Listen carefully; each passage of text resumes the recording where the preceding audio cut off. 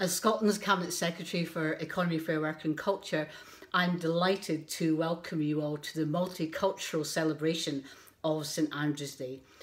Despite the unprecedented challenges we have faced in 2020, multicultural events continue to sit at the very heart of the national celebration of St Andrew's Day, and the contribution of everyone taking part in this is very much appreciated.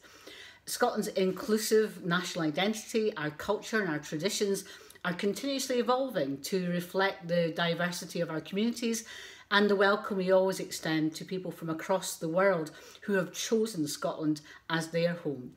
Earlier this year, the Scottish Government was delighted to support the multicultural celebration of Scotland's winter festivals by providing BEMIS Scotland with funding of £55,000 in recognition of the central role of this initiative in helping achieve race equality and boosting cultural diversity.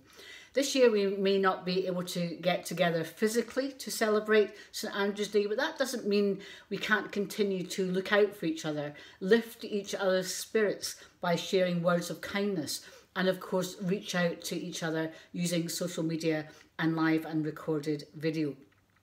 So in very challenging circumstances and incredibly tight timescales, it's hugely encouraging to hear how hard multicultural communities have worked to develop an exceptional programme of virtual events and activities right across Scotland to celebrate St Andrew's Day 2020.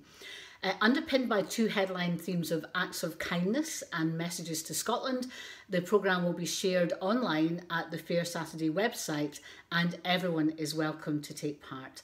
These two strands of activity mark the culmination of a year where Scotland's ethnic and cultural minority communities have shown remarkable resilience, dedication and kindness in supporting each other and the wider community through the coronavirus pandemic.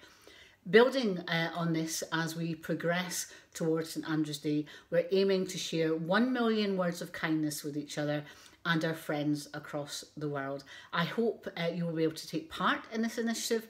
Further information is provided at the One Scotland website. So to close, I'd like to thank my friend Rami Usta and all the team at BEMIS Scotland for leading the multicultural celebration of Scotland's winter festivals, and also to wish you all a very happy St Andrew's Day when it comes.